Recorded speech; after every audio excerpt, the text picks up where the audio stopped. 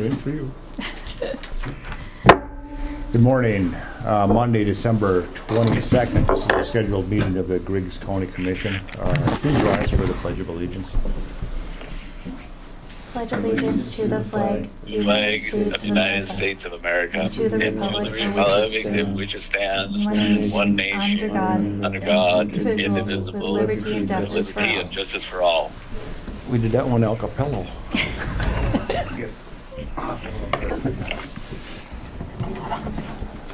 All right, roll call. Averill. Here. Tranby. Here. Zorn. Here. Adlin. Here. And Wakefield's here. Have a look at the December 8th meeting minutes, if you would. December would be January 8th. What's that? January 8th, you mean? January 8th, yeah. What am I looking at? You said December. That's what I got. I'm sorry. I was in December too.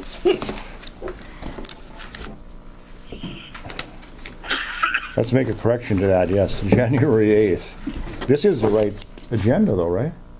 This is. Yeah. Yep. Oh. You just didn't change the heading of Just it? did head in it, so it's the right one. Gosh, I'm sorry. It's Monday. I make a motion to approve the agenda. Yeah, hang on. We got to get the right thing here going here. Okay, so there's a correction. This is the January 8th meeting, of course. And now if you could all have a look at the agenda, please.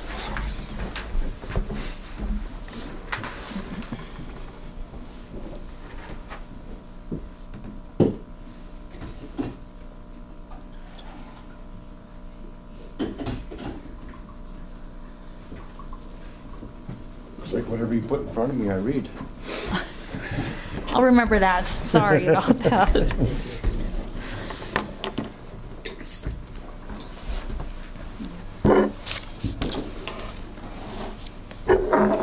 I'll make a motion to approve the agenda.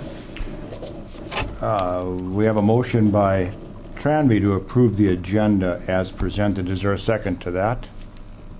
I'll second it. Second by Averill. All in favor signify by saying aye. Aye. Opposed, same sign. Agenda approved. Now we'll have a look at the December 8th meeting minutes. January. December 22nd meeting minutes.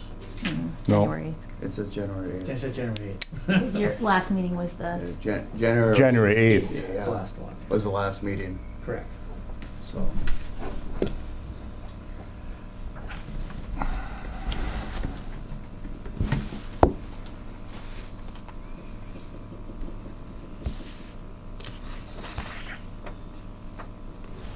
What does it say in the minutes? it says January 8th above it anyways. Yeah, it does. Hey, Okay. Aaron. We'll get back on track here. That's the only reason why I was able to catch it, because it said it right above it. So.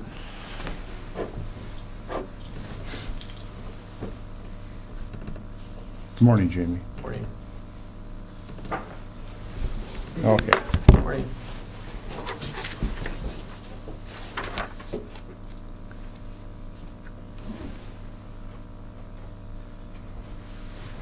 I make a motion to accept the minutes and dispense with the reading. Motion by Edlin to accept the minutes as presented and dispense with the reading. Is there a second to that? I'll second it. Second by Averill. All in favor signify by saying aye. Aye. Aye. Opposed, same sign. January 8th meeting minutes approved. All right, bills. Aaron Burst is here to discuss with you guys further on the County Commissioners Association dues.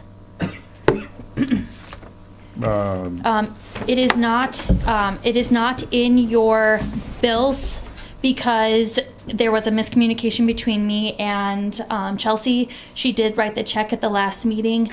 I did contact them. We can get them to credit it back if you guys desire not to pay it. But I just wanted to let you know the check was written. It did go out. They do have it, but it can be reissued back to us. So I looked, it's not included in the budget for 2000. For 24. last year. So- For this year's For this budget. year. Right, yeah, so it is really a non-issue. This, if you want to take that under consideration when we do the budgets in May, that's fine. But we have a budget to stick to, and we haven't been doing a very good job here as of late. So even if it's not in the, Aaron, I guess, showed up today just to speak with you guys about it. So Well, even if you don't consider it, is that fine if he? No, yeah, I mean, you can certainly, we can certainly have the discussion, and we can consider it for the upcoming budget, if that's fine with you guys. Can we have him speak? Sure. Sure. Sure. Aaron?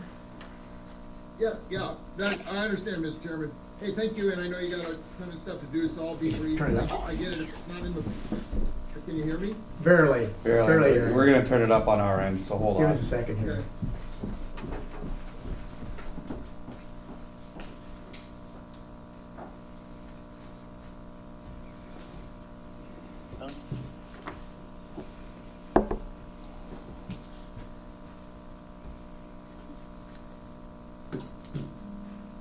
Hello, is that any better? No. Sam, go some more. You got some more. I don't know which button. Oh, Can you call Travis? Yeah. He's here. His car's here.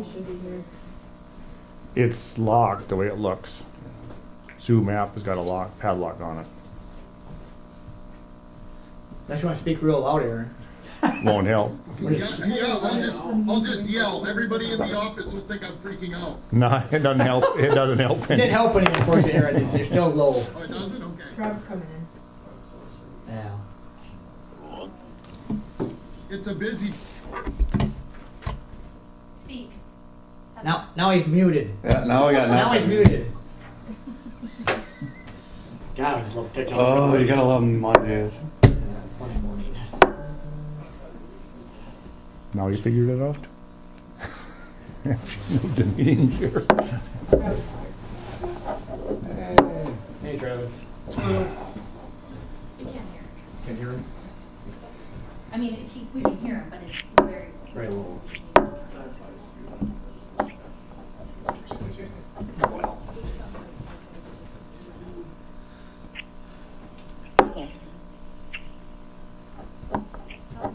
Aaron, try it now. yeah, is that any better? There we go. There we go. That's better. Up a little more. Okay, Mr. Chairman, I heard the conversation with it not being in the budget. Totally respect that, so I'm not even going to waste your time. I know you got a ton of extra things going on. There's a ton of moving parts in Bismarck right now. The governor just announced he's not running for re-election, and that's setting off a chain of events. So there's going to be a ton of political activity for us today. I'll just leave you with this. I apologize if you've never felt the County Commissioners Association has served your needs. I think we're going to make some strides on that this year to be more active. I do encourage you to sign up for our March 19th and 20th conference, which is just county commissioners. In the past, the Association of Counties basically combined the County Commissioners Association, and we would just tell you to come to the fall meeting, and that included everybody. And no disrespect to the other elected officials, but I think it's time we have a county commission specific meeting. So that will be available to you March 19th and 20th. I'll send out the registration link today. One of the benefits of being an association member, though, is going to be a lower cost to attend that. So you will have a little bit higher cost, but I'll see that it's still reasonable because I want you to be there. And then for the future benefits for next year when you're budgeting for that, hopefully you put it in there. But quite frankly, we need your voices on our policy committees. If you're not a dues paying member, and we really rely on our county commissioners to be the policy driver, then you don't sit on the policy committee. And so we could use some views from yourself on those policy as we go in to the 2025 legislative session. The price in and of itself is not that much, as you know, but I understand where you're coming from. Times are tough, and so you got to say no to some things. I totally understand that. I just hope we can provide some value to you that next year you see that it would go into the budget. I would also tell you that as part of that membership, you get $1,500 scholarship if you would want to attend a national association meeting too. So there are benefits to doing it. It's a low cost, but totally understand it's not in your budget this year. But I look forward to still being active with you regardless. So thank you for giving me the time. I wish you the best on everything. Clearly, you guys all have my email. Anything you need, just let me know and I'll work through it with you. Thank you. Thank you, Aaron. I got a couple questions, Aaron, if you had time. So we're members of Absolutely. we're members of the overall association. We're just talking about the County Commissioners Association. I still haven't understand the benefits as far as you talk policy. What policy would be directed from the top down to a county that would be a benefit to us? I don't quite get that. I think a local governance is what the county commission's all about. It's not taking guidance from up above. It's just the opposite of that, of course.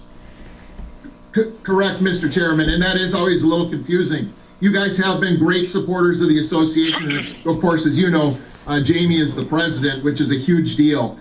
The Association of Counties is the umbrella group that captures all of the elected officials. So you have state's attorneys, sheriffs, and that's really good. And then we try to blend the policy, but sometimes commissioners as policy holders on the fiscal resources may have disagreements with the sheriffs or the state's attorneys.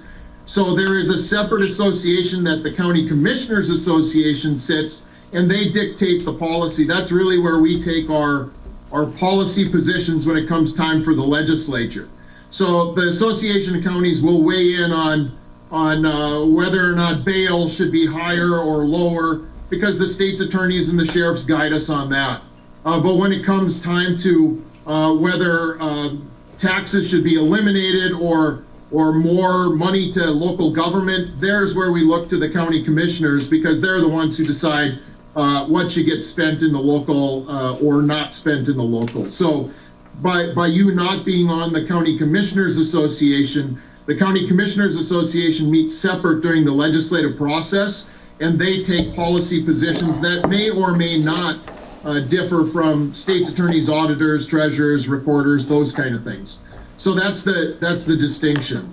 But I do know in the years past, the County Commissioners Association gets lost a little bit because you don't have your own separate get-together. And I'm 100% changing that, and that's why we're doing our March meeting.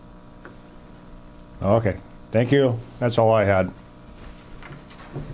You bet. Thank you for the time, and I wish you the best. And let me know if there's any other questions you have. Thank you, Aaron. Thank you, Aaron. Thank you. Thank you. See everybody later. Yep. Okay.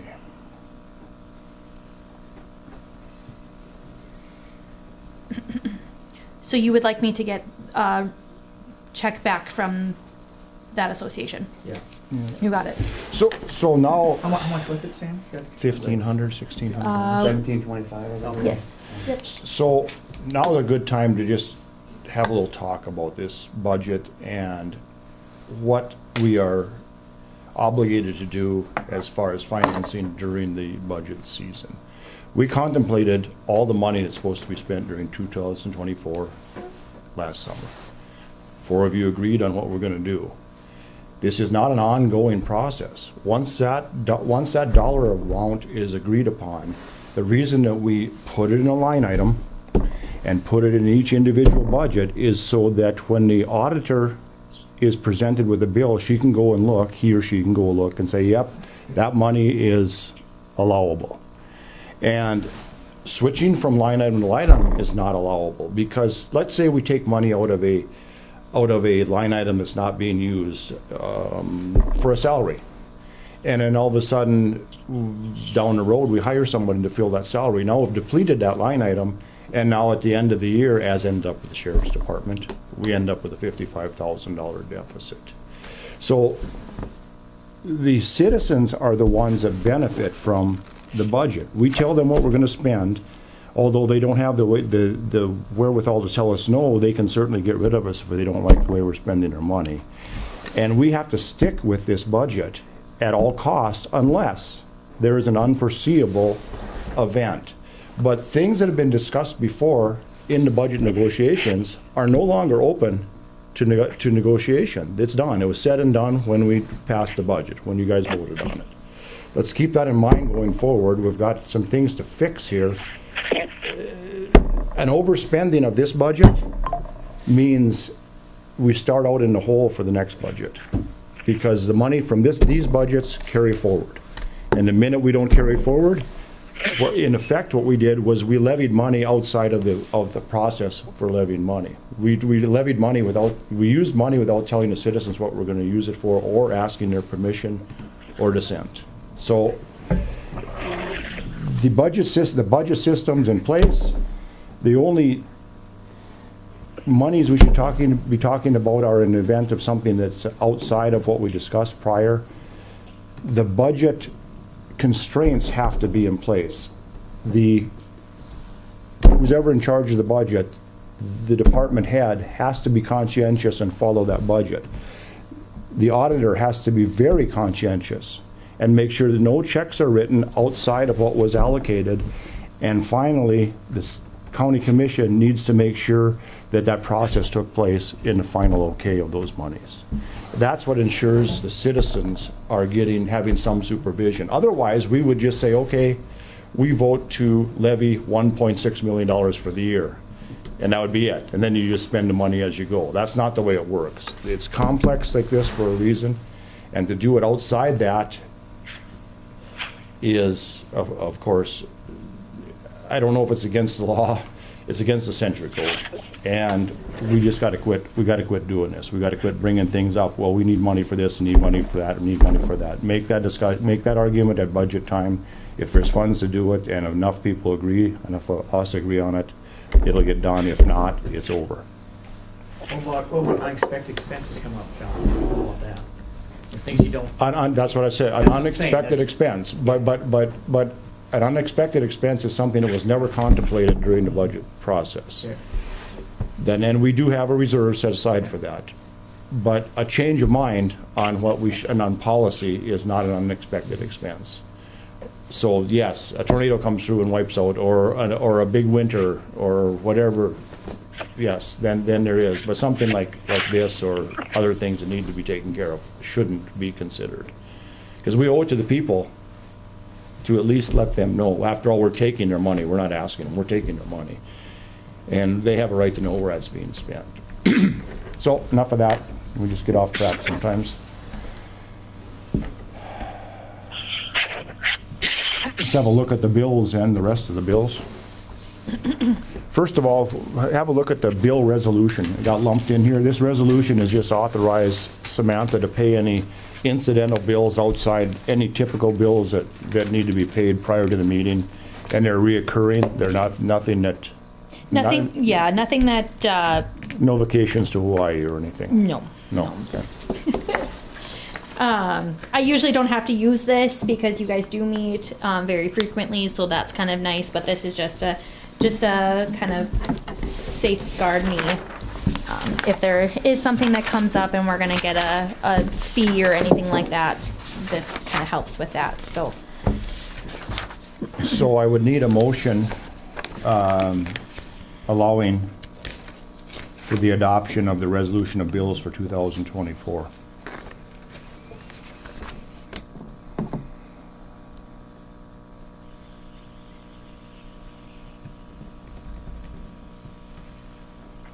I'll make that motion. Motion by Tranby. Is there a second? I'll second. Second by Edlund. We'll move on to a roll call vote.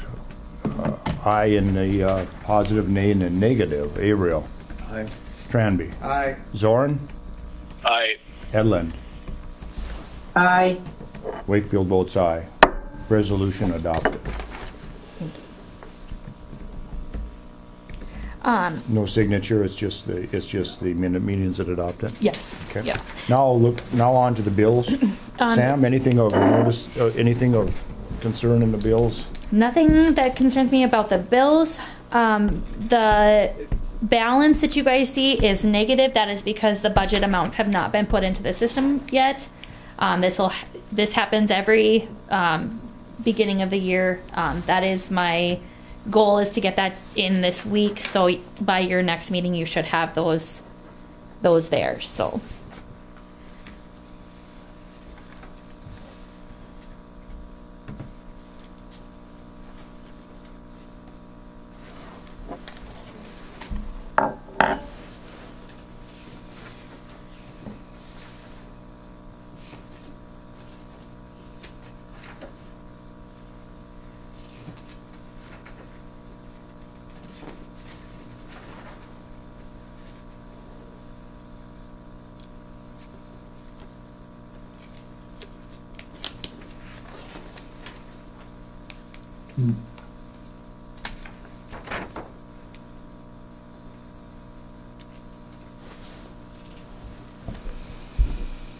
Need a motion, right?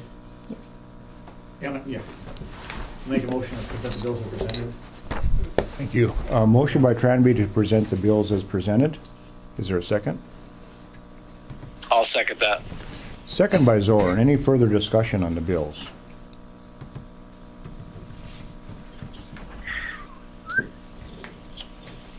Barring no further discussion, we'll move on to a roll call vote. Aye in the positive, nay in the negative. Abro. Aye. Tranby. Aye. Zorn. Aye. Edlund. Aye. Wakefield votes aye. Bills approved. Sheriff Beaver. Black and Blue Ground. Morning, everyone. Back the Blue Ground. Excuse me. Well, he has other things besides the back of the blue grant, but it's the sheriff's office and the back. Okay. Yeah. Yep. Just like to thank each and every one of you for this opportunity. But, I guess first and foremost, I'd like to ask if I could be put onto the meeting minutes for every meeting, just to give general updates on the sheriff's office. Just touch base with you guys since it's a new position. And just keep a transparent line of communication with each and every one of you moving forward. You can, but the discussions has to be itemized. So whatever you're going to talk about needs to be part of the agenda, needs to be listed as the agenda. So to just have your name on there doesn't do much. It's going to have to, each time you're going to have to tell Samantha what the topic of discussion is. No problem. Yeah. Perfect. But no problem with being on there every time, but you'll just have to make it, you'll just have to take the next step, and here's what I want to talk about. Sure. Absolutely. So, yeah, I'm going to keep everything pretty brief. I just got a few things I'd like to go over with you guys. So, obviously, I appreciate you bringing up what you mentioned about line items and budgets, but that's briefly what I'd like to talk about. But, so I inherited this budget last year for a lot of different reasons. The sheriff's office had 16 case reports that we dealt with, and this year so far we're at 9, and we're 3 weeks into the year. So, I mean, we're definitely rocking and rolling more. There's a lot more activity. Tyler's finishing up his last week in Lake Region just for some additional training, get him up to speed. So he should be ready to go starting next week, and then he'll finish up his criminal law and traffic law and post-board certification in April is the plan. But in the meantime, he can work like a fully licensed officer. But so my main question, I guess, to you guys would be is if we could amend the line item for the chief. I don't foresee any reason that I would be able to hire anyone or promote Tyler to that position. So I'd like to reallocate some of those funding for some other things that I'd like to go over here. So I guess that was, yes, that can be done, but keep in mind then that if you start wanting to use that line item, You can't go back. you can't, you're right, you'll have to get rid of whatever you put. Yeah, gotta understand. Absolutely. Yeah, no, very good. No, I So, go ahead. I'm not sure if Bob had mentioned it in the meetings prior, but there's a company called Axon Technologies. They're like the forerunner in the country for body cameras, tasers, in-car videos. It's a pretty big expense, but I got it broken down. They gave me a quote on the entire system broken down into just 5 equal payments. It's we'd make a payment every year. They're super flexible, so we can pay as little or as much as we'd like. But it's for body cameras for each officer to wear, in-car video systems in their cars, as well as that taser. And it's just, right now, the Sheriff's Office currently has just in-car videos. The body cameras at the Sheriff's Office, they're all out of order, every single one of them. Every taser the Sheriff's Office has is out of order. And this is just a huge officer safety as well as community safety and just trust building technology within the community. Just to throw out some numbers here for you, it'd be, like I said, just that equal payment that they gave to me is $16,580 for the first year, and it'd be that much for the next 4 years for the whole 5-year term with Axon. Like I said, they're flexible. We can make a smaller amount payment, we can make a larger amount payment, and it would just be adjusted for the next 4 years. That would include the software and the devices, and then at the end of 2 years, we'd get a device upgrade, and then at the end of the 5 years, we'd get another device upgrade. So we'd have the latest brand new technology every 2 years and every 5 years.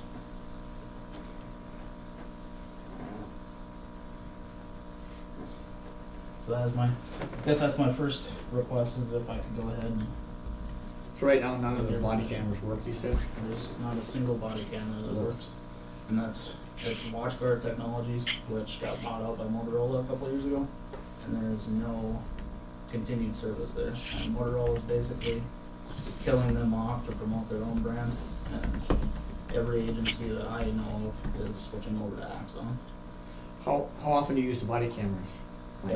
Every contact, every day. Every day. Okay. Every contact they should be on. So this is getting pretty complicated.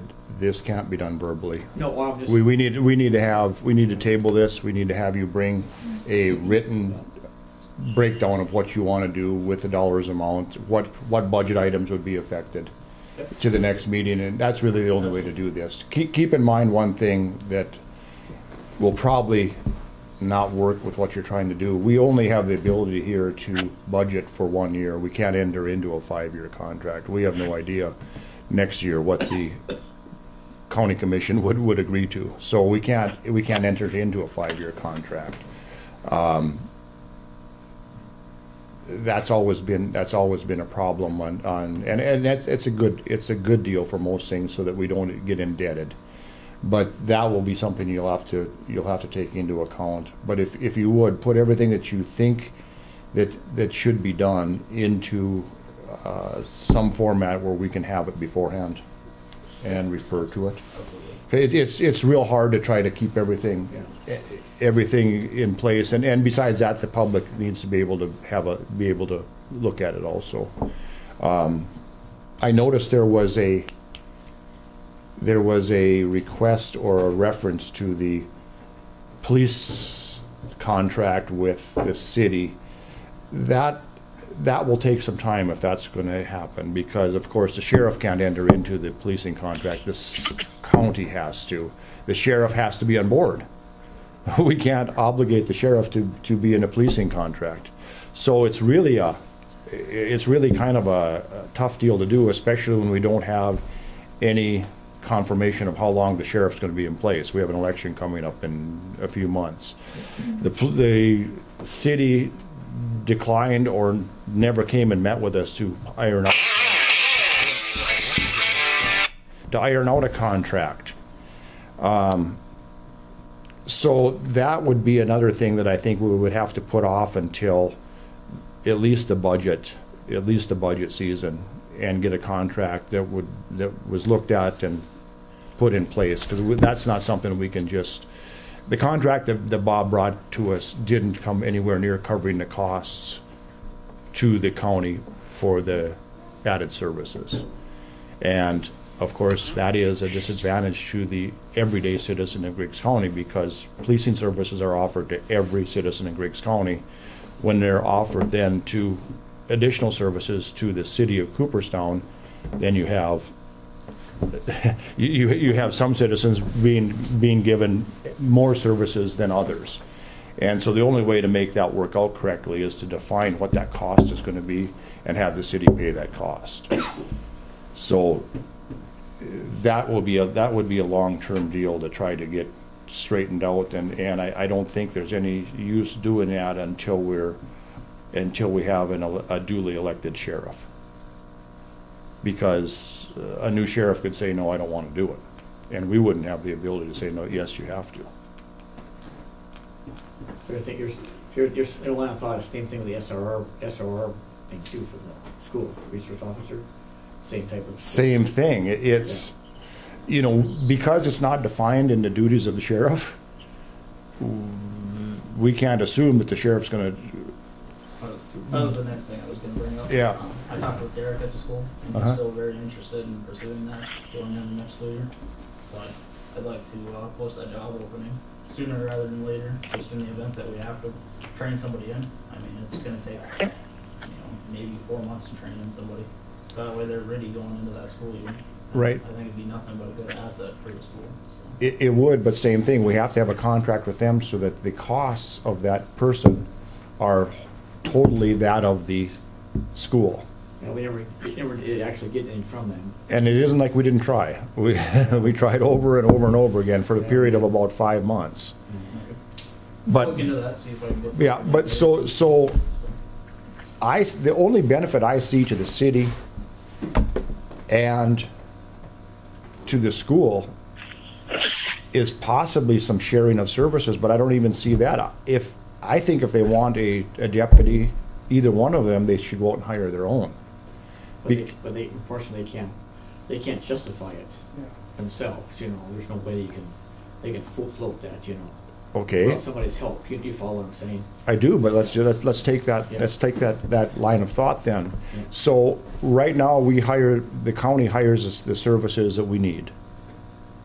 Correct? Mm-hmm. And that's all we should. We shouldn't have excess services. If we have excess services, we should cut them back.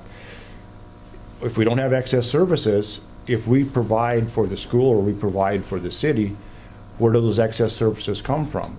Either we had excess services and we shouldn't, or we take away from the services offered to the county in order to offer services to the city and to the school. So no matter how you look at it, that position needs to be fully funded by whatever entity wants that position. Because to do otherwise, the county residents are giving up some of the protection that they've paid for, or they were being charged for more protection than they needed. That's the long and short of it.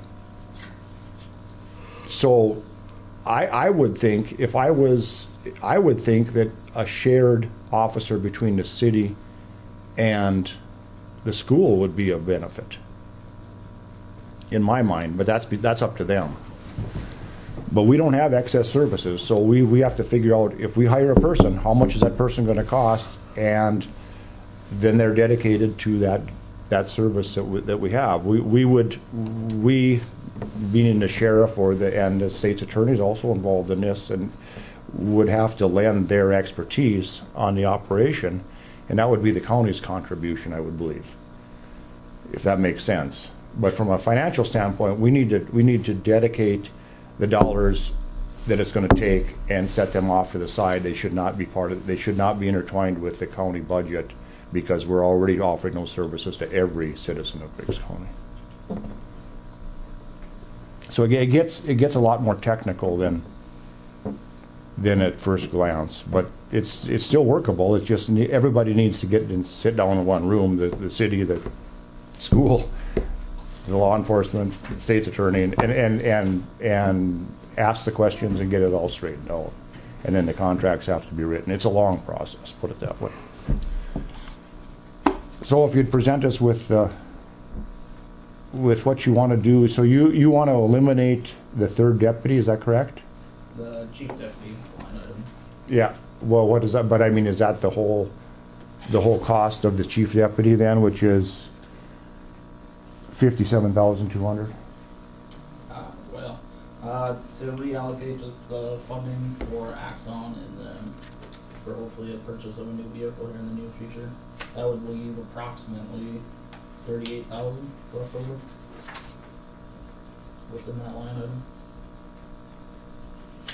Well, that's the axiom. The new vehicle is dependent on, well, we can talk about that later, but the new vehicle was part of that money was going to be involved in the school project, but it never got to the point where we got a contract put in place. And of course, the dollar figure they proposed and the terms they proposed were just using us on an as-needed basis, as if we had a deputy or just sitting around waiting to do something. That all needs to be ironed out. And that's why I wanted to bring some of the stuff up in here in the meeting, because I've heard some different things, so that's what I was just hoping to. Well, we're just Get the truth right from the horse. it is what it is. You know, we offer, the citizens are offered services, the sheriff's department, and that's well defined. And anything above that needs to be defined also. And I can't define it all. I mean, Jamie will have to do. There's the legalities involved, and there's a bunch of things involved with this. Number one being, what do we do if we enter into a contract and we have a change of staffing at the sheriff's department and a new sheriff doesn't want to do it? What are our obligations? How do we back out of that contract? How do we back out if we've spent money in order to satisfy that contract? How do we recoup those dollars? I just don't see how the whole thing works correctly. But that's, someone can point that out if they want. But anyway, we need a presentation put in writing and so that we can actually look at it. The people can look at it and it can be appraised. The black and blue, what's up with that? Is that just? You guys wanted to put into terms of how you wanted to use that for future. This many years, you get this for many. Recruitment, right? Yeah. How much we left in the 11,000? I think, right? Well, didn't we get a total of 11 and we 11 spent so much of it. Right. So 11, yeah, total. So reading that grant, we allocate the money, Yeah. the sheriff's department disperses it. So we would need, Sheriff Beaver, we would need some kind of guidelines on how you think that money should be spent. Because you disperse it, we allocate it, but the allocation is dependent on how you're going to disperse it. Yeah, no, I can put that together. Yeah, and so for recruitment and retention, that can be part of it.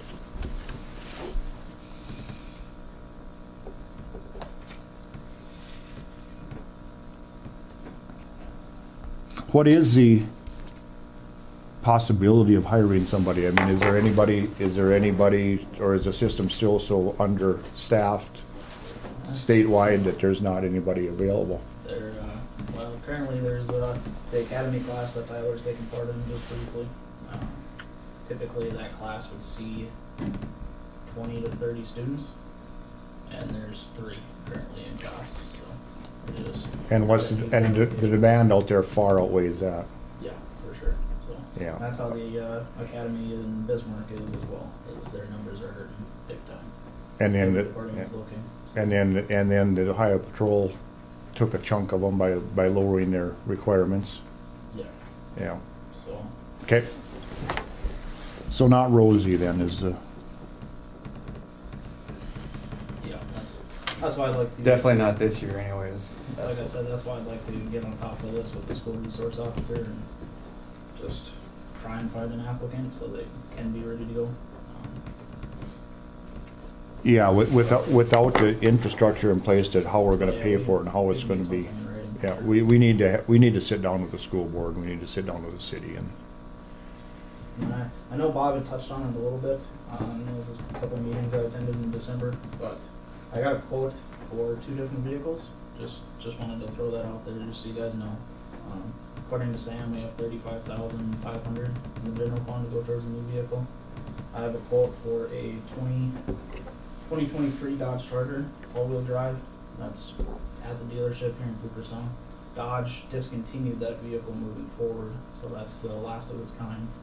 And it's $46,600 is the quote on that vehicle.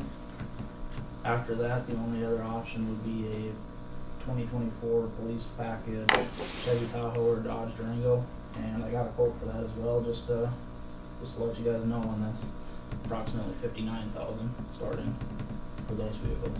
So, if it's possible, I'd like to try and get that Dodge Charger purchased, just so we have something, replace that old pickup. I talked with Wayne, and he is more than willing to take that vehicle, so the road crew can utilize it and upgrade. I believe they have like a 1980 something pickup, he said they're currently using, so. Yeah. So it'd be a significant upgrade for them. They could definitely utilize it. Is the pickup, is it, how much money we poured into the pickup, the 2012 pickup? That's A lot. right. That's, But I don't know. don't we I don't know have the two numbers vehicles, on two newer vehicles? We do have 2 new vehicles, Yeah. correct, yeah. But, well, We have two newer vehicles. We're not going to hire another deputy, so what's the deal here? that's where, again, with the ties into the school resource officer, plus we have quite a few part-timers that come over and work. So that way myself would have a vehicle, Tyler would have a vehicle, and then we'd have a third vehicle for backup if something happened and one of those vehicles went down, or for the part-timers to utilize.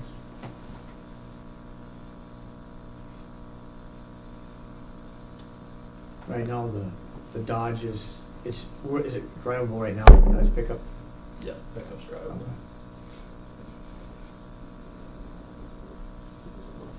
So it's not the most feasible patrol vehicle for our needs. So there's a few different reasons, but I'll just keep it brief. It's not the most efficient vehicle for us.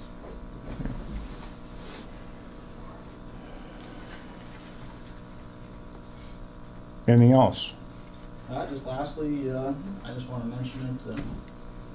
I'm sure I'd like to sit down and talk with Jamie at some point, just offline, but I'd like you guys just to keep considering and keep thinking about some way that we can compensate Annie for all of her help as the office deputy.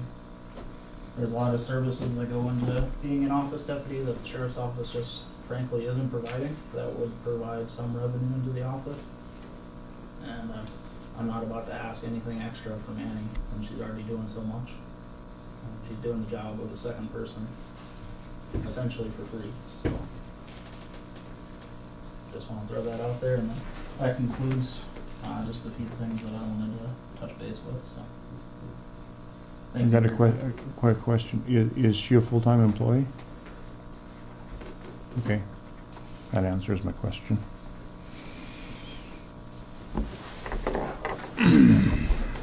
Okay, Tyler Technologies. Thank you. Thanks, Mike. Sheriff Weaver. Okay, I have Ron and Carrie on the Zoom here to do. You guys at the last meeting wanted to have Tyler Technologies and CPT do a demo.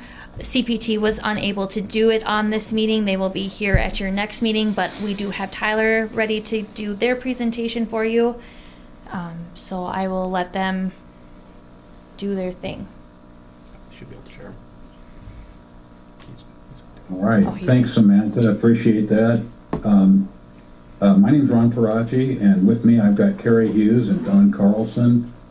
What we had planned today was to do a very brief overview of Tyler Technologies and then give you just a sample of a demonstration of our TaxWise product and of our SE Pro financial and payroll product. So hopefully, you'll have a chance to get an idea of what our presentation encompasses. There were, GovernSoft had announced last year that they were no longer going to be servicing which is your existing provider. They're no longer going to be servicing you as of December 31st, 2025. They had 15 clients. Out of those 15 clients, we currently have 13 agreements to replace Dakota Software and GovernSoft. So I've got, Carrie has put together a brief slide presentation. I'm going to kick it off to her. Our plan is to then let Don do a very brief TaxWise demonstration, and then we'll turn it over to the Griggs County Commission for any questions you might have about our proposal. Does that sound okay? Yeah, go ahead. Thank you so much for your time and for everything you guys do. We know that this is getting on your schedule is an honor, so we appreciate that. Again, Ron mentioned who we are, so I'm Carrie. I think I'm the rookie on the team, and this month I celebrate 21 years with Tyler. So we all have been with Tyler for quite a number of years. I work with the financial personnel side of the software, and Ron is my counterpart on TaxWise, and we have Don who will be showing you the software here momentarily. Just a high level of who we are. Tyler is the top software vendor in the United States for public sector. So we have a lot of clients, and this is our focus. And we are a company that has the best solutions not only today, but 5, 10, 20 years from now, we could be a viable partner and solution for you.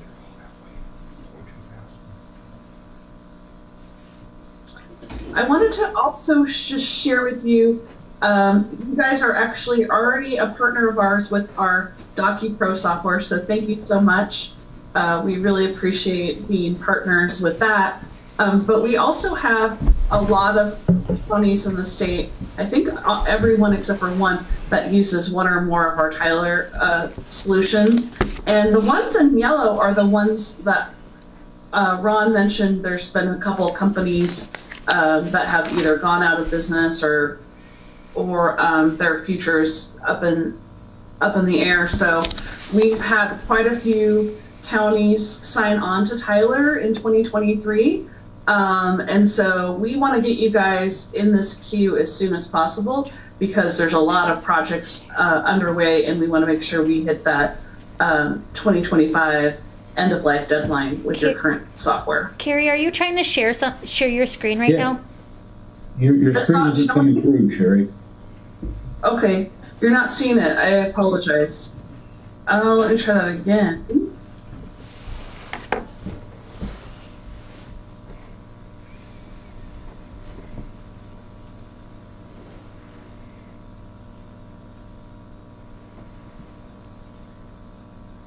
How about now? Yes. Okay. Yep. Hey, there we go.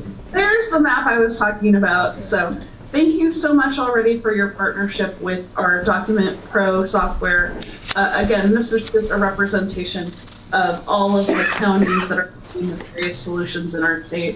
I think most, even the ones in yellow, have both DocuPro and TaxWise, and as well as School ERP. So we are really excited to be sharing with you these solutions. It's really great to have the same solutions as your neighbors, as your colleagues throughout the state. We have a great user group that gets together, shares resources.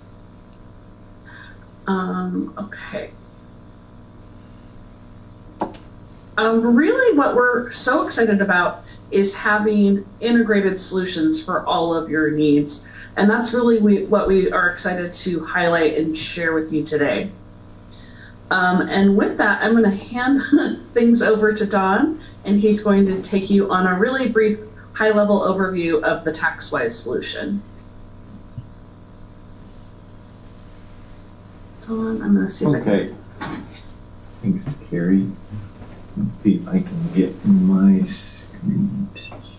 Let me know when you can see that. Still looking at Carrie's. There we go. Hey, there it is. How about that? Very good. Okay. So my name is Don Carlson. I'm one of the developers here at Tyler. Been working with, oh gosh, a long time, 23 years, I guess now, and I've been in property tax specifically for about 35 years. We've been working with North Dakota since about 2008. And as Carrie mentioned, we're across the state. We have all of the largest counties in North Dakota except for one, and all the way down to Slope County over there, and our software is able to take care of the needs of all of those clients regardless of their size. So one of the nice parts about being associated with that group, though, is as those other counties request features, everybody gets the benefit from that. So one of the things I always like to highlight is that we do quarterly builds. Every quarter you're going to be updated with the newest software, and every 2 weeks we do patches. So it's always changing, it's always evolving. It's definitely not static, and in our world, when the legislatures get together, it's pretty common for there to be quite a few changes. So, and over the last couple of years, that has definitely been the case. So, so what you have here in front of you is our TaxWise main menu. As you come in, it's all driven by your operator ID. When you sign in, you get to see the programs that the administrator has set up that you'll use. So I'm in as an administrator, and so we're able to look at everything that's out there. There are a lot of programs. The depth of the product is quite unique, actually. So where this fits in the puzzle is we accept appraisal and assessment information, usually from Vanguard, which sits in front of TaxWise. So we are able to get ownership information, valuation, that sort of stuff from a mass appraisal system like Vanguard. Where TaxWise sits is this takes care of all of your tax bills. So creating the tax bills, printing tax bills, receiving all of those tax bills, and then breaking that information down into receivables and sending that information on to your GL package, in this case the SE Pro package that Carrie mentioned. And it does all of that in an electronic form, so you don't have to we're not manually doing dual entry anywhere. We're electronically receiving the information from an external package like Vanguard, and then we are updating the GL product electronically as well. So when you come into TaxWise, as I mentioned, if you have access to one of these these applications, you see it on the screen. You can see over here on the left, there's various areas that, if you're an administrator, you'll see this. We've got cash receiving, SID module, tax assessment, tax billing. Some of these other ones are a little more state specific. So today, given the brief nature of this, I decided that what we would try to take a look at is what I usually refer to as the hub of the tax product, and that's our Parcel Master here. This, regardless of your job in TaxWise or in the treasurer's office or the auditor's office, this is going to be the place where you spend most of your time. This would be the landing spot for all of that ownership information and valuation, legal, all of that from your Vanguard system. It's also the place where if you are searching for parcels, or a taxpayer has come into your office and wants information about their parcel, about what they own, this is the place where all of the clerks would use to get that information back out to the taxpayers. So we can, of course, on the database side, we can store as much information as possible, but you need to be able to access that information. You need to be able to search for information. What I've done here is I've done a very quick search for 2023 active real estate. information that we're looking at is from our friends over at Walsh County Today. So you can get all kinds of information immediately at your fingertips. We know that there's 15,000 parcels out there.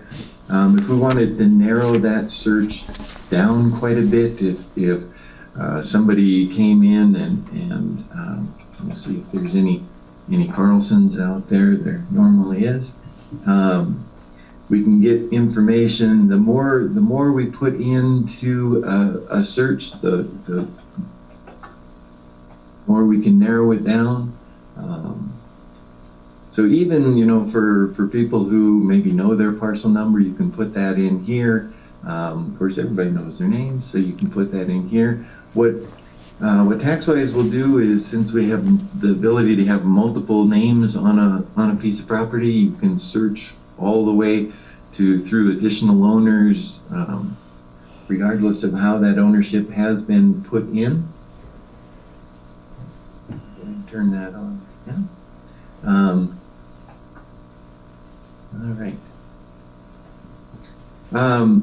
So what we'll do is I want to just take you through some of the information that we store in here to give you an idea of the capabilities of TaxWise. So if you have any questions at any point, just stop me and we can talk about various things that are going on. If you are interested in, say, give me all of the parcels in a certain master levy district, maybe it's, you know, everything in the city of Cooperstown, we can get that information out here. We already talked about Maine. We have the ability within TaxWise to attach multiple parcel numbers. So if you have a taxpayer that owns 10 pieces of property, we can assign a single parcel number to all those 10, and we can provide that taxpayer with one tax bill with details of each piece of property. From the standpoint of the county, that really aids in your collection efforts, because instead of typing in 10 different parcel numbers, you can just type in the one multiple parcel number and bring up all of that information, all of those tax bills for that, and pay them all with a single click.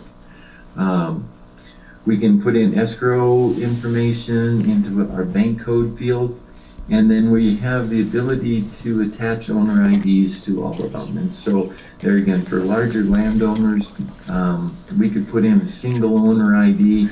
That way we can attach that owner ID to a parcel rather than going in and typing in individual names and addresses for each one of them. So, go through a couple of these other ones. If you're interested in trying to find the parcel number or the ownership, we can search by not only an owner address, but we can also search by situs address. We can search by township section and range, subdivision lot. If we have the mobile homes in there, if we know the park that it's sitting in, the space it's sitting in, or maybe even title number, we can put that in there. And then in the background, while we're doing all this stuff for maintaining information within TaxWise, TaxWise has a full audit trail behind the scenes that it is tracking all of the changes that have been made within the system, so that we can say, give me all of the value changes maybe that occurred yesterday. Today we're out of balance, yesterday we're in balance, and so go show me what happened. I always refer to it as the Big Brother feature out there. So it's always watching all of the changes, and from an audit trail standpoint, pretty nice, pretty easy to figure out what happened. So, all right. As once we've found a parcel that we're interested in, we can walk down all of these tabs to find all of the information that we have about it. Before I do that, I want to point out that TaxWise never loses any information. So we continue to store historical information for as many years back as you guys have.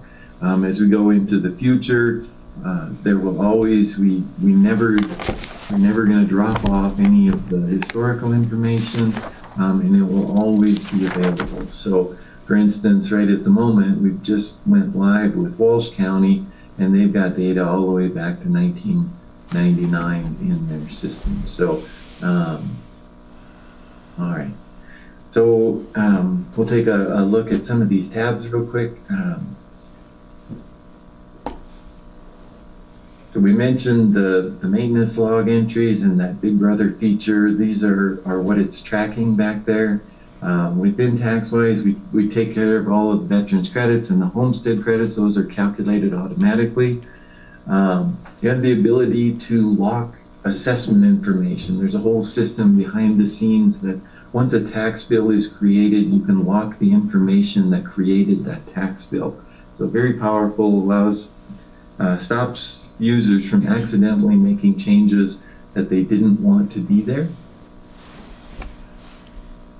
You can look at the ownership. As I mentioned before, we have multiple owners. You can go, you know, here again, not only for each year, we can go back and see ownership on a parcel for as far back as we have.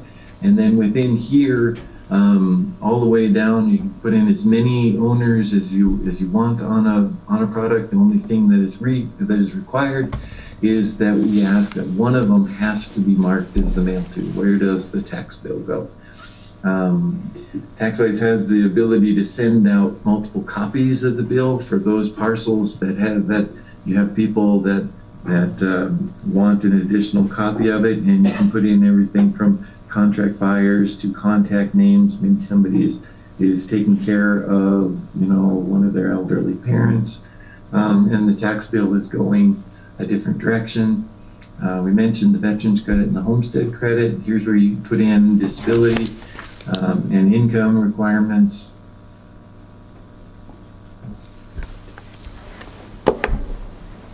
The legal description, once again, an unlimited legal description. This is where we're tying value to a levy district, to that master levy district.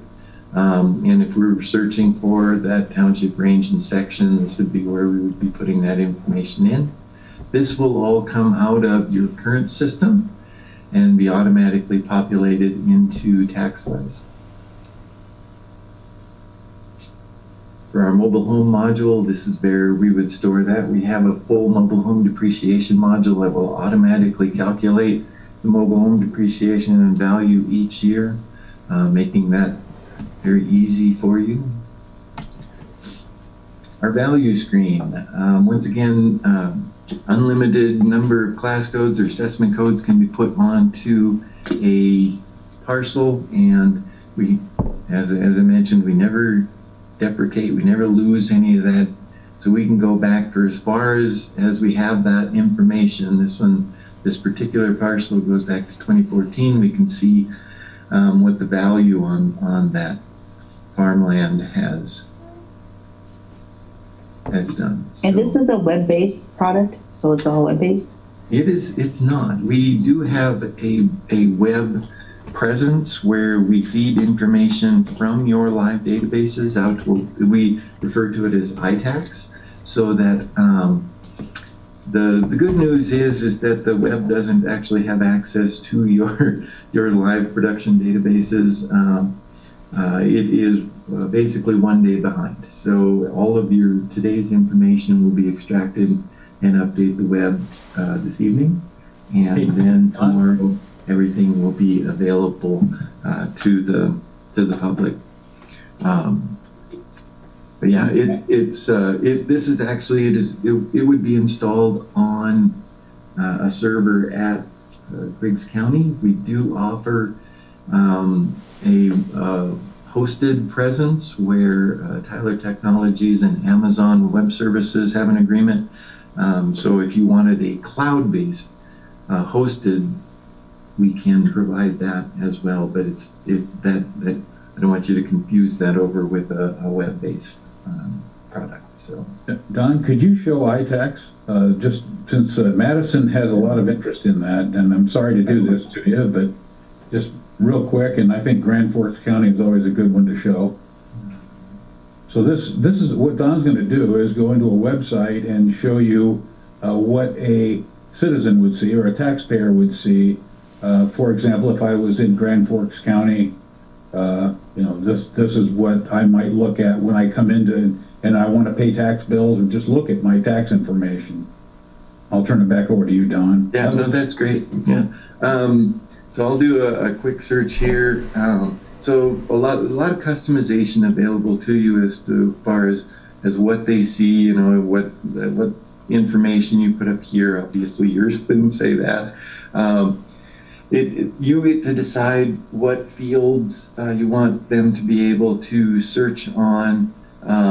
In this case, I put in a search just for Carlson.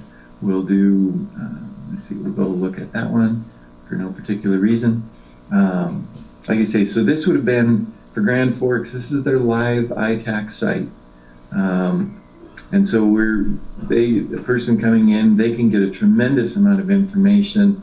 For instance, if they're interested in the valuation on their product or on their parcel, they can go in and easily see that land and structure here. Here's those. Back up to this is one that I like. They can get a breakdown of this is their tax bill, how much was paid as a dollar amount and as a percentage for each piece of the puzzle, so to speak.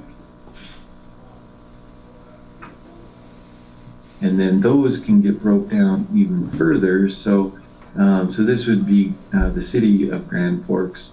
So if we were to take the city piece here and we break that down into, here's each piece of that.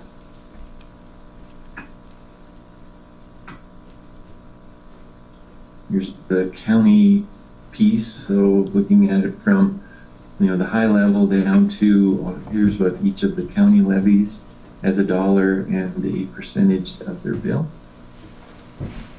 So a tremendous amount of detail.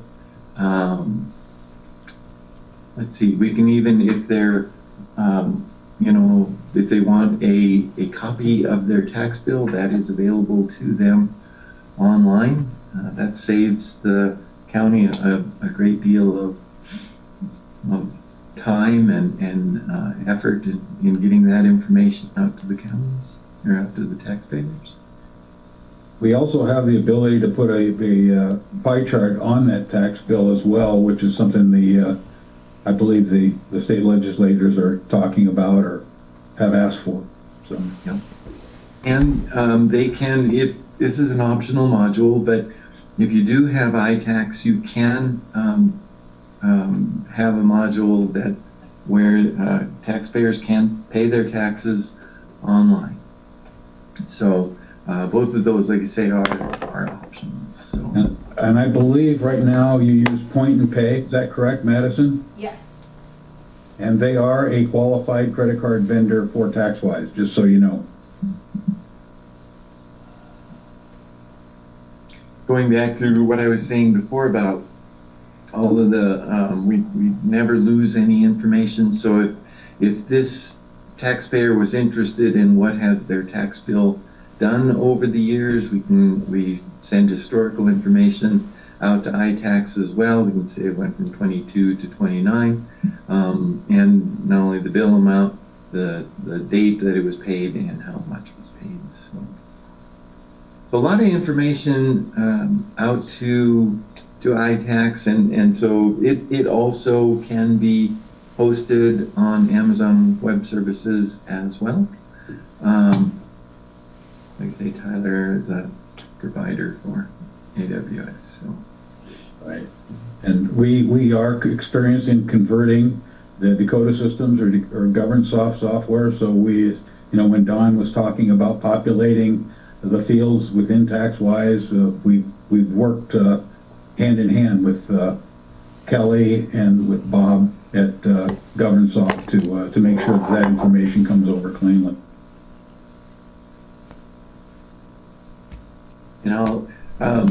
I'm back on to TaxWise, and I'll do a real quick here. One of the things that's become a real big thing in TaxWise is is the ability to attach and store information or communications with taxpayers, with your constituents.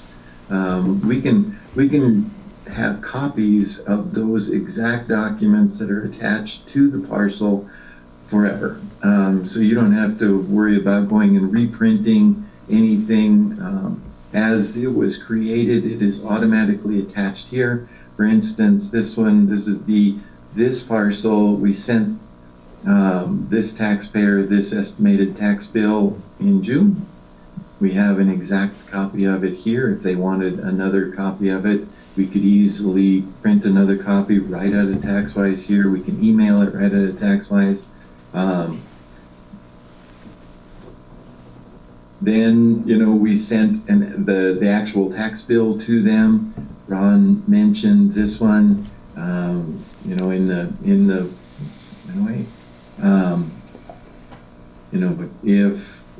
if the legislature were to act and put requirements on for a pie chart, that is ready to go. And all the way down to, when they come in and pay the tax bill, we attach the receipts as well. And then those are held in your history forever. So if they needed a copy of that receipt, it is available. We don't have to go recreate it. This is the actual receipt that did it. So I think I'm way beyond any of my time. Do you have any questions for Don at this point? We want to be respectful of your time, John and team. So do you have any questions for him? Otherwise, I'll turn it back over to Carrie so she can discuss some of the financial and payroll personnel issues. So what we were looking for was a basic price breakdown of what this is going to cost us. This has to be discussed for the 2025 budget. The technical portion of it can be left to other than us. The county commission doesn't operate the system. We authorize and pay for the system. So all this is good and fine, but it really isn't what we were looking for. We want a cost comparison between your product and the other products that we're going to be looking at for budget purposes. This whole spiel can be done at a later time when we get to a point. But price is the most significant issue in a small county like this, and added value to the system, of course, has to be looked at. But maybe you were misled on what was supposed to be done here. But we were just looking for price comparisons. And we are on a real tight schedule here. It's 10:45 was the end of this, that's where we're at. We got the technical part of it is between you and the people that are running the program. The county commission doesn't deal with that. We deal with the costs of the project overall. Okay. So I do have a question on the project overall. This is Stephanie. Mm-hmm. My question is, how long from the start to finish when you start converting over? How long does that take? We've been quoting about anywhere, it's going to run anywhere from 9 to 12, 13 months, somewhere in there, Stephanie. We like to, the way we like to handle it is we measure twice, cut once, and so we want to make sure we don't miss anything. We also have quite a few people or counties coming on board, so the sooner we can get started, the better off we're going to be. But typically, you're in the typical 9 to 12 month time frame from order to go live on one of the products. Okay, so our current software that we have right now, when is the end date as to when it's going to be available, Sam? December 31st, 2025. Okay, so we would need to start very soon. Right. Okay, thank you. Yep. No, and we certainly, if can I share my screen or am I? I'm trying to share my. I think Don, maybe you have to stop sharing yours, and then it might switch over. I have some pricing information up. Let me know if it loads for you guys. Okay. Is that loading? Can you see that, Ron? Yes. Okay. So I kind of wanted to skip to this part since that's what you asked for. Basically, our proposal, if it were signed today, we have some one-time license fees of around $61,000. Those are broken up traditionally over 3 payments. So 25% down payment, 15% after a year, and then the biggest amount, 60%, we typically bill when the software is made available, but that's something that we've kind of talked to you guys in the past about, you know, this is a proposal that we put together last summer, maybe pushing that out for you guys a little bit because of budget constraints. The one-time services are billed as used, as scheduled. Most of those would happen in 2025, just based on where we think your project will fall. And then there's the annual ongoing fee of around $20,000. We also spoke briefly last week with Travis about some additional servers. He's worked with some other counties as well on this project, so had a pretty good idea of where you stand on that, but just want to make sure that's part of the discussion. Question on that. If we decide to go this route, how much would you need in 2024 to start it in 2025? Right. I'm gonna go forward to that other slide I worked on. Back in August, yeah, go ahead, Carrie. So this is kind of like what we're kind of thinking is we have that, like, I think it was like a 15% down payment plus some initial like one-time services for some planning and software installation that would happen in 2024. Most of those one-time costs would be in 2025. With that 60%, that $37,000, we're thinking we could either, typically we would bill that this year, but we will have some flexibility, hopefully, when we looked at this last year, to maybe bill that towards the end of the year in hopes that you can pay it in early 2025. Is that what we were thinking, Ron? Yeah, that's exactly what we were thinking. So the minimum, the down payment would be somewhere around $15,000 in 2024, and then we would look at ways to make sure that that $37,000 could come out of your 25 fiscal budget. And then as the project would need to be completed in 2025, so that's when the $100,000 would be due. And then you'd be having an ongoing cost of around $20,000. For us, there's kind of two things to kind of get you guys in the queue.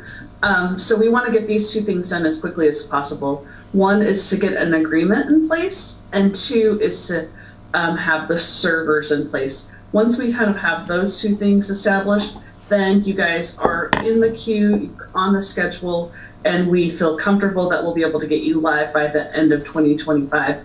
If we wait too long, then that deadline is at risk. We discussed with Travis putting in, it's a standard Microsoft server, one that Travis is very familiar with. Not all options you're going to look at operates on a standard Microsoft server. Some of those other options, and I believe the other option you're looking at, operates on a proprietary IBM mainframe. And so I believe it's called an iSeries or an iBox. So just keep that in mind, there's a distinction there on the platform we operate on and the platform our competitor operates on. So in summary here, from the county's point of view, we can't make a decision until we've settled on a budget for 2025, which will take place October, is when that's finalized. So what's discussed during the budget negotiations will be the path that we're going to go with whatever product we decide to go with. So our hands are basically tied. This has to take place any money transfer has to take place in 2025. And I assume that you can make that fit your schedule if we deem to go that route. But that's where we sit. This wasn't budgeted for 2024, but of course it will be looked at in 2025, given the end date of the software, we'll have a decision in October. That's well within the 12 months to the end of 2025. So I think it'll all work. It's just we're gathering information to see which direction we're going to go. And the number one issue, of course, is initial cost and ongoing cost. So that's kind of where we're at, and to try to make a decision before that, before we have the authorization to spend the money, is kind of a moot point. Right. You know, Carrie and I can discuss flexibility with management. Obviously, when we deviate from standard policy, that's something we have to do, just like your office holders would do with you. But you know, I'm not. I don't have any problem with presenting a scenario like that and see if we can get that approved. Yep. If you came up with a decision and could issue some type of assurance that, you know, based on when the funds come available, you'd like to place an order, that would help a great deal. So that we can't make a decision until the money has been authorized by a vote of the commission during the budget session. That's how the process works. To commit to something before it's been budgeted, of course, is outside the whole process. We can't make a decision to spend money until we've made the decision to spend money in the official process. I was asking for a letter, that's all. Yeah. With all the disqualifiers you just mentioned. Yeah. What question, was it 187,000? I think you guys figured it out? Yeah, to get it down to the bare minimum. 185,735. Run the line again. Yeah. 185,735 is for everything. Yeah. Yeah. And come the budget negotiations, we'll have all these figures in front of us, and we'll decide what we're going to do. Was that 200 and something thousand? Yeah, they knocked it Down. Yeah. Okay. I believe the concern that Kelly brought up from the programs was Griggs County would have to cover additional costs potentially for the management of Dakota programs in 2025. I'm not sure where that sits on that, I guess, but to be aware of it. So all the clients are on board for 2024, but a lot of them are getting converted to Tyler within that year. So then it would be 2025 that we would then have to take over those costs of the Dakota programs budget for the counties that aren't on for 2025. How much do we spend? So Tyler wants to end December 2024. Dakota. Not Tyler, I'd say that. Dakota, I'm sorry. 2025 is 12/31/2025 is the last day Kelly Hornstein's going to be supporting you. That's right. And there was another information that he just sent off that going forward from now until then, if there's any legislative changes, Dakota Programs is not going to make those. They are not going to touch their system. They are going to go on with it from now until then, because they're not going to update the system or make any changes from now on. Most of the legislative, unless there's an emergency, they're not in session. They're not in session until 2025, and most legislative changes wouldn't go into effect until August of 2025. So there's no other changes being made. Like that was just like an instant. We can't get them to change anything. They're not switching their system. They're making it the exact same.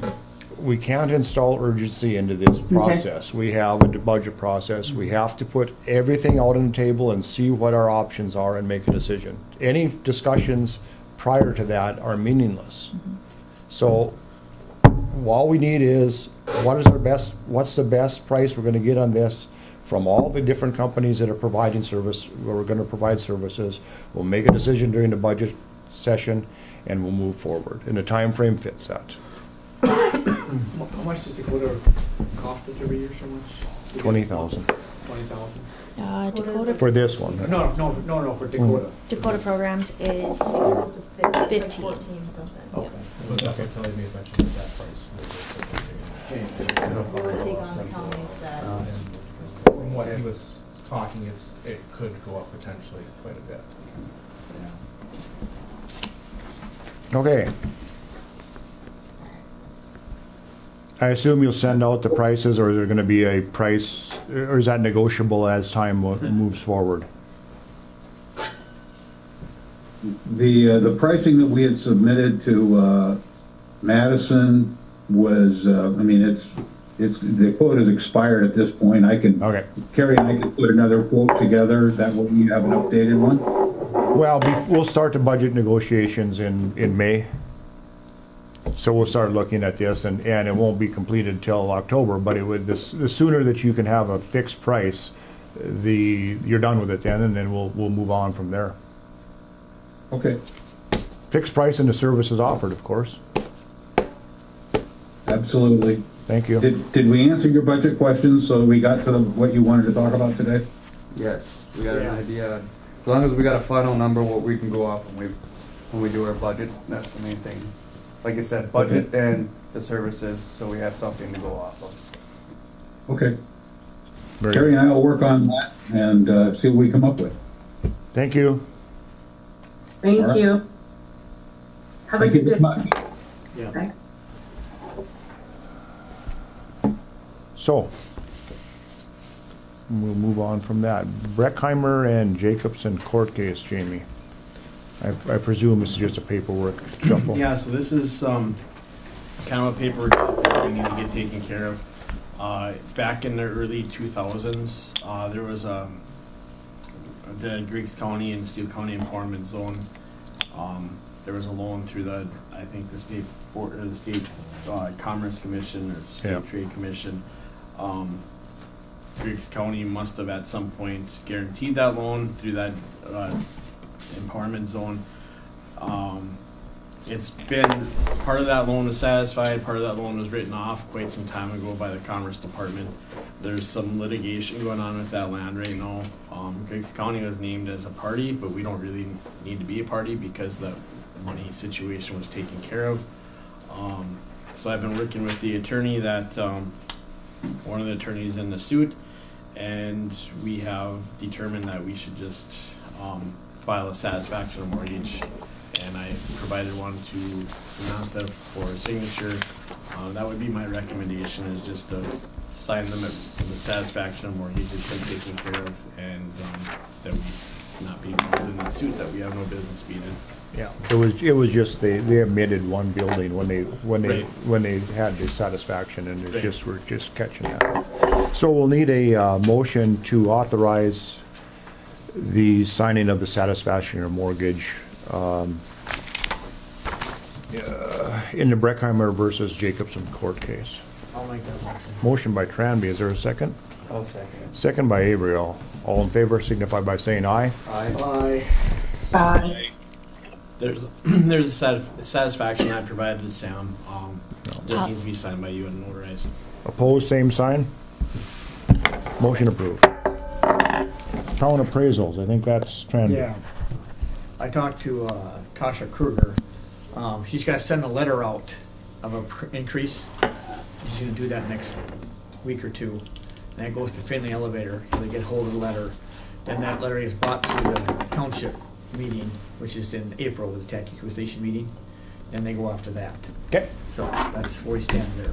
Yep, and that'll be filed with the tax with the treasurer. Yes, correct. Yeah. Okay. Anyway. Tax director position. I did put it in the paper for 2 weeks. Didn't get anybody to apply. Just wanting to know if you wanted me to do something different going forward, re-advertise in the paper. It is still on the website. It is still on Facebook. Just kind of wanting to know if you wanted to change anything going forward. Do we put it on the county-wide, Northwood Associated Counties? Did we did one time too? I We boosted it once, right, and put it on there? Yep. I think we should boost it again. Yeah. How about job service? Job service, yeah. Okay. I think in the meantime, we need to start looking at, until somebody is hired, going into Allen's services, looking at a contract with him, because there's a lot of things that are going on now that are due. You got the homestead credit, you got the veterans, you've got the sales tax ratio due the end of March, you got the equalization coming up until June. I mean, there's a lot going on from now until then that we really need a tax structure to fulfill. So I think we should revisit Alan coming in, filling in during the time until we get somebody hired. we could maybe do it, just post it out for another 2 weeks and then discuss that at the next meeting if you want to do that. Well, yes, we can, but if we're going to put this on a contract basis, we need to write the contract. We need to offer that out on the street for the 2 weeks. We need to set the terms of the contract.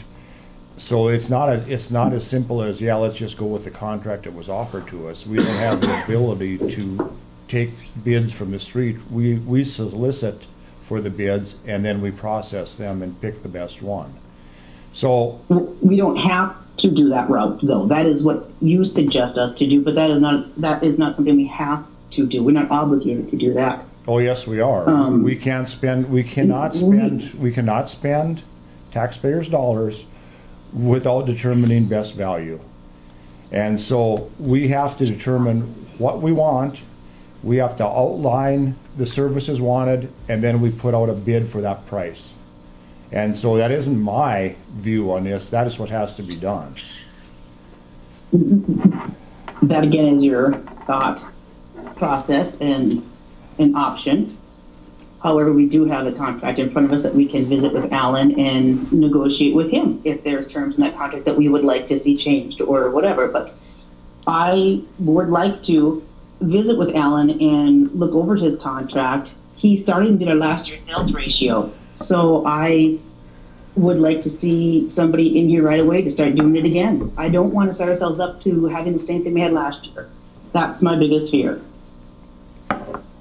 So we don't have the ability to pick and choose. If we're going to allow contracts to be part of this process, we need to allow anybody and everybody to put forward or bid on a contract.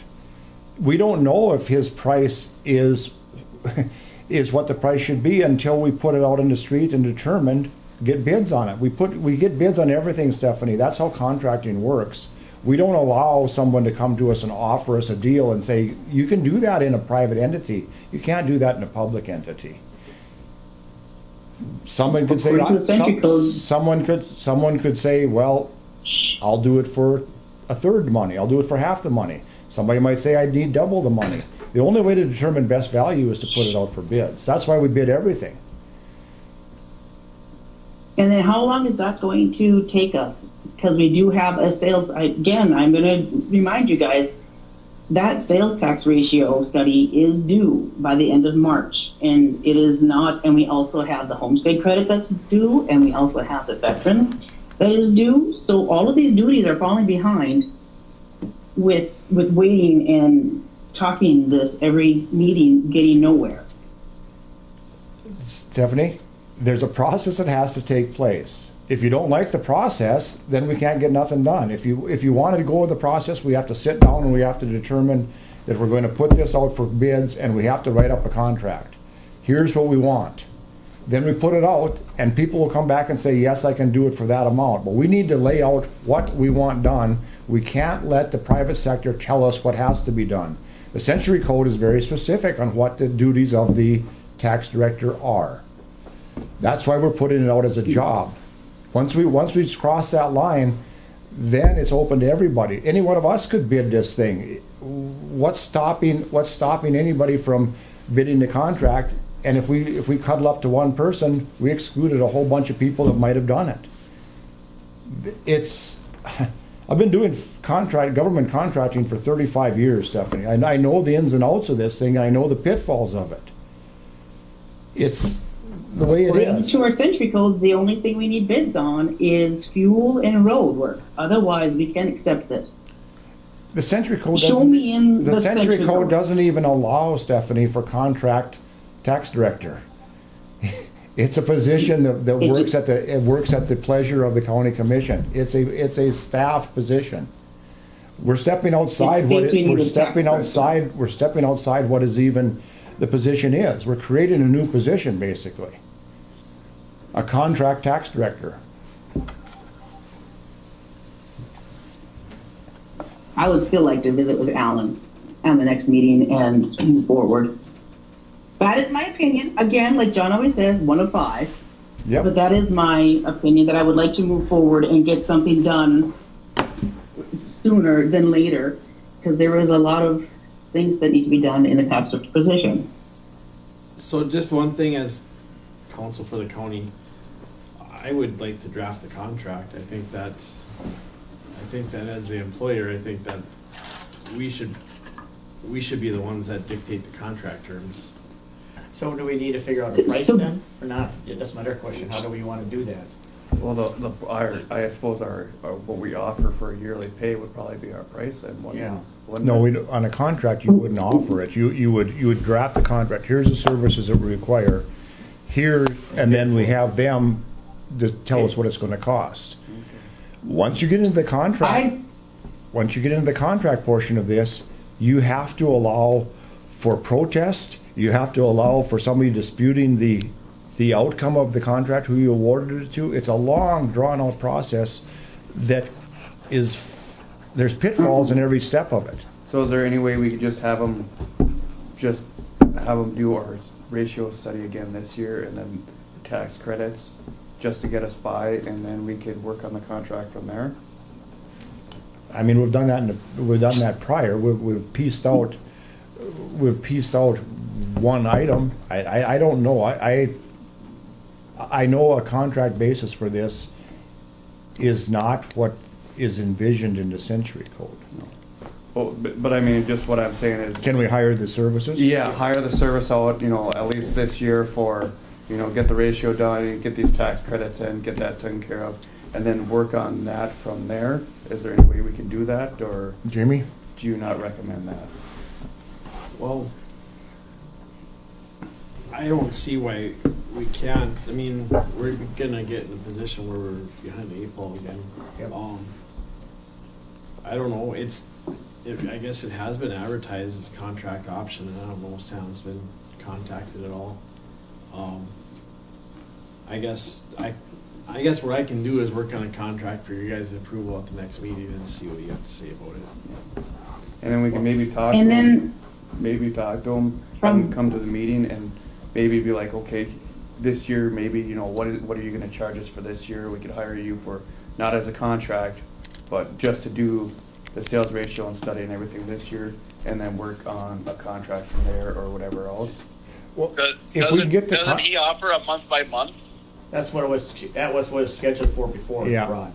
So if we can get the contract out there, then him coming to the meeting, if he's the only one that responded to the contract, then we're fine. Yeah. But to have him come to the meeting and make that's where you run into the problems is. I just didn't know if it's going to get too tight with the whole sales ratio study, and then we basically put our tit in the ringer again type of deal like we did last year. So I'm just trying to meet one deadline with another, and I didn't know can we hire them out part-time for that and then work on the contract as we do it, is what I'm saying. Or, I guess maybe have Jamie do a contract, and put it out, and then see what, we'll keep advertising the tax director, we've been doing before, and maybe have a contract, and then we'll see if anybody supplies back to it, Yeah. There's, at least it's, At least we got something out there for. Otherwise, we're like I said, we're gonna be right behind the 8 ball again. Here we go. Well, that's my opinion, but Yeah, no, I understand, but we could get ourselves into a position where we're really behind the 8 ball because we've done something outside of the norm. But if we had Jamie write the contract and we put it out and nobody replied, and then if Alan came and if we at least would agree to hire him just on a month-by-month basis to get us through some of this, not saying that we hire him on a full-time, but just to help us through this ratio stuff. I mean, the first step is to get it out there, and I would assume Alan would respond. Yeah. So then we've satisfied the requirement of putting it out there. Everybody has a fair chance. I'll get a contract drafted for the next meeting for you guys to take a look at. Okay.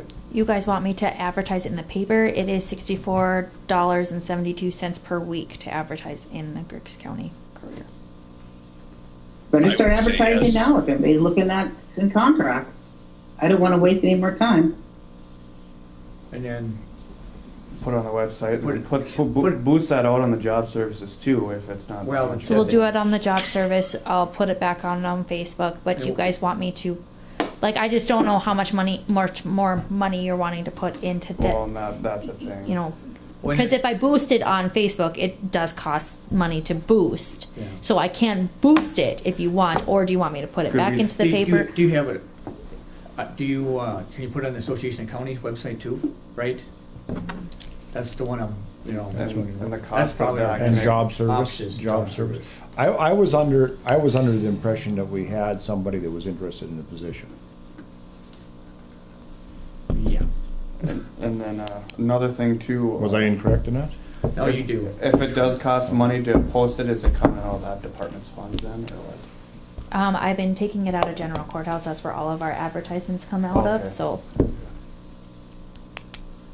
That's why I'm cutting, like you said, money and costs. So what is the status of the person that was interested? I haven't heard anything back. I understood you'd been talking to somebody. Yeah. He did talk to me. He hasn't applied. I mean, he has not put an application in, correct, Sam? Correct. So you look at that, that's we'll leave it at that. Okay. Right now. Okay. I did get word that there is maybe possibly somebody else that is interested, but I don't have applications from anybody. I just have word of mouth is all. So yeah, they have to officially put it in. I mean, they gotta apply for it.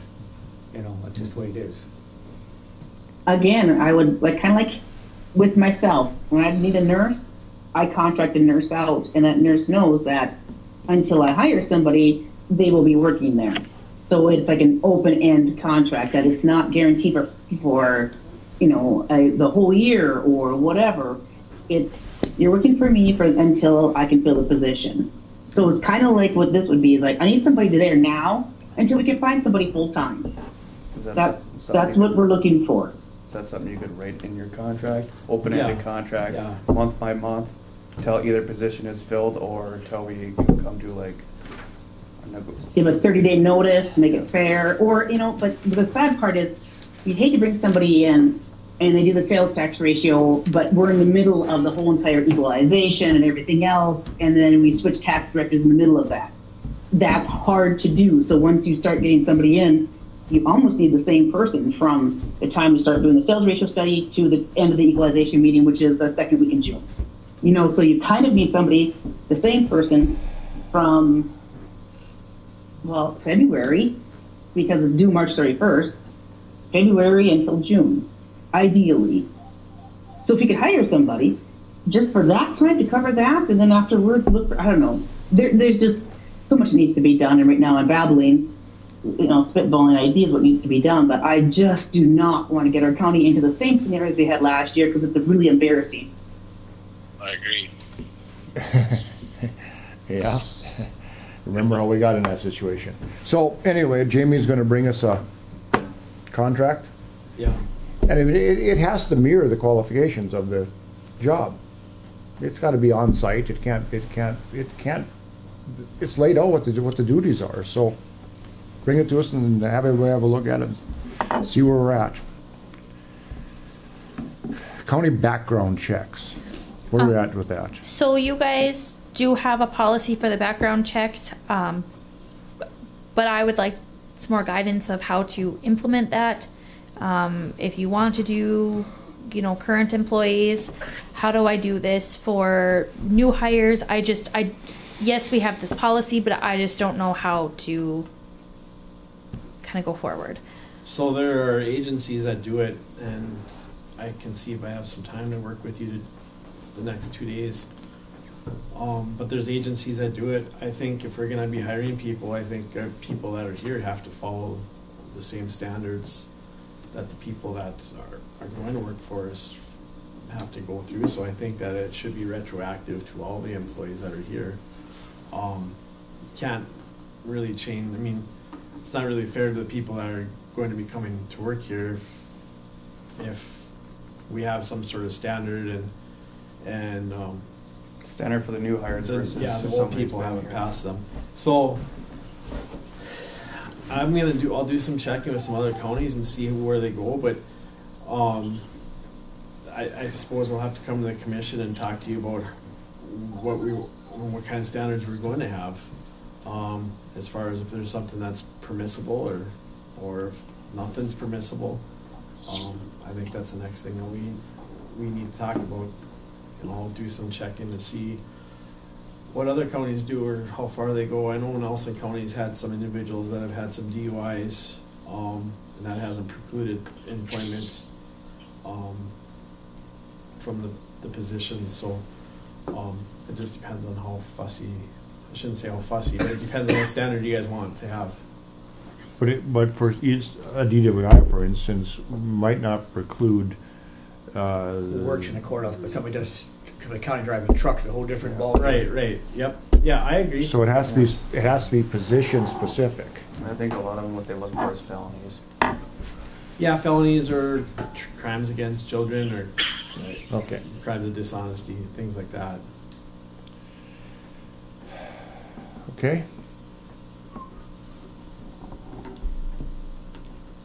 Legacy fund, that's the dollars that were to the road department, and we're just setting up the. Yep, I just got your guys' account set up, so And that's in the C.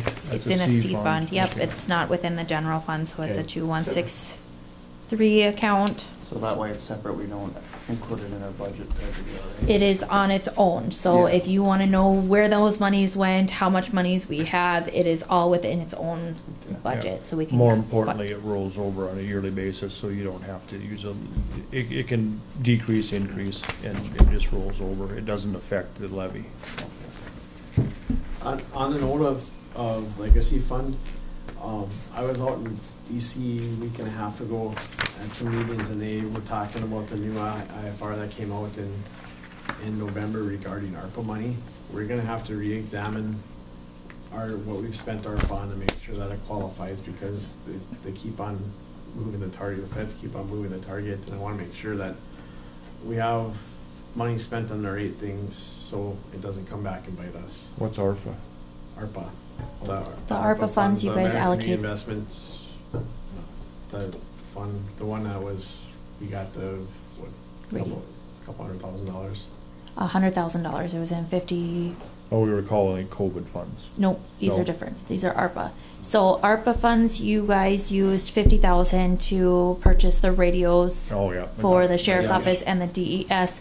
The other tranche came in; those have not been allocated yet. Got it. Yeah. So we have to allocate that by the end of 2024, and it has to be spent by the end of 2026. But since we have allocated that money, they've changed the rules again, which is typical. But there are a bunch of counties that we're going to have to reallocate that money because it didn't appear that they were going to be able to use it for what they had a plan on using it for. So are we okay with radios and with that? I'm not sure. I don't know. I need to get a list from Nelson County and Griggs County and make sure and go back and check to make sure that we're okay. I don't know yet. Okay. I'm guessing we are. You just want to make sure. But we just need to double check it based on that rule change, just to make sure that we're not gonna. They're not gonna claw that money back from us. Can those go toward new software ideas? I guess I would like. Can you check into that, Jamie? Yeah. A lot of counties have used their ARPA funds for that. Yep. For the software upgrade that you need to do? Yep. Oh, good. So anyway, that legacy fund, you'll see that now when we do the budgets. That will be one of the budget line items or items. Garrison Diversion Matching Recreational Grant Letter, that's been dispersed to the appropriate entities. The cities? Yeah. I think they get the same letter, but yeah, Okay. I'll get that. Okay, pretty self-explanatory. There's a games of chance permit that we'll need to. So you guys have one on the authorize. back of your packet. I did tell the family that we do need additional information because the state does need more than just what they gave us. Okay. So this morning I did get the revised application. It's for the same people. They just needed, I just needed the addresses and the values and the everything. So I do have it if you would like to see it. But it's for the same people. Okay. So everything appears to be up to. Yep. So then all of this goes to the state. Have a look at it, and then we'll vote on it. It's Hogan, right? Yes. Hogan, yeah. The Hauken. They got annual. Yeah, you don't vote that. And we do have the dollar for the fee for it. Okay. I'll make a motion to approve the Hogan Family raffle on June 23rd, 2024. Motion by Tranby to approve the Hogan family raffle. Is there a second to that? Yeah. Oh, they must have moved that, because it says June 2nd on That's here. what it says there. Yeah, no, that's fine. Is there a second? I'll second it. Second by Avery. All in favor signify by saying aye. Aye. Opposed, Aye. same sign. Opposed, same sign. Excuse me. Permit approved. Old courthouse, new courthouse.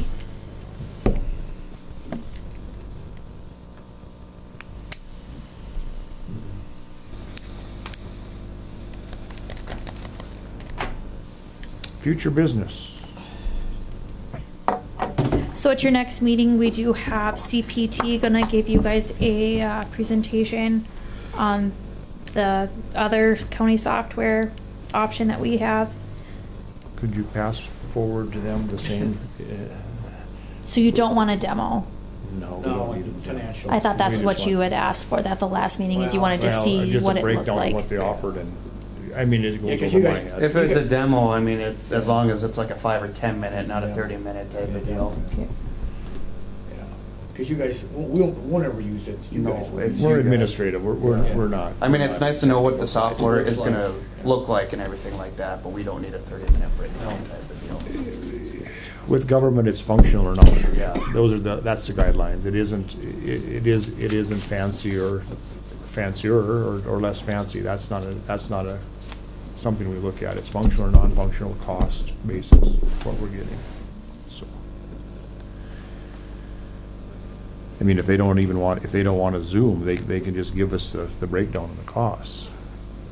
Yeah. But I mean, if they want to Zoom, so we can ask them a few questions, that's fine too. And then the other software people, the Software Innovations, we were supposed to, like I said before, we were supposed to have a demo with them. They canceled at the last minute, said that they were going to set something up. We have not heard from them to set something up. We did reach out to them to get them to come to your meeting. We have not heard back from them. I just think that this is kind of showing what kind of customer service we would get from them if we did go. So I mean, we can't do much about it at that point. We can't get a hold of anybody, so. Right. Reach out to them on a price, and you don't have to come to the meeting. See if they'll provide a price. Software Innovations? Yeah. Or just CPT? No, both of them. See if they'll provide a price. Okay. And then once we have the price, then we can evaluate the services for that price and determine whether or not they're worthy or not.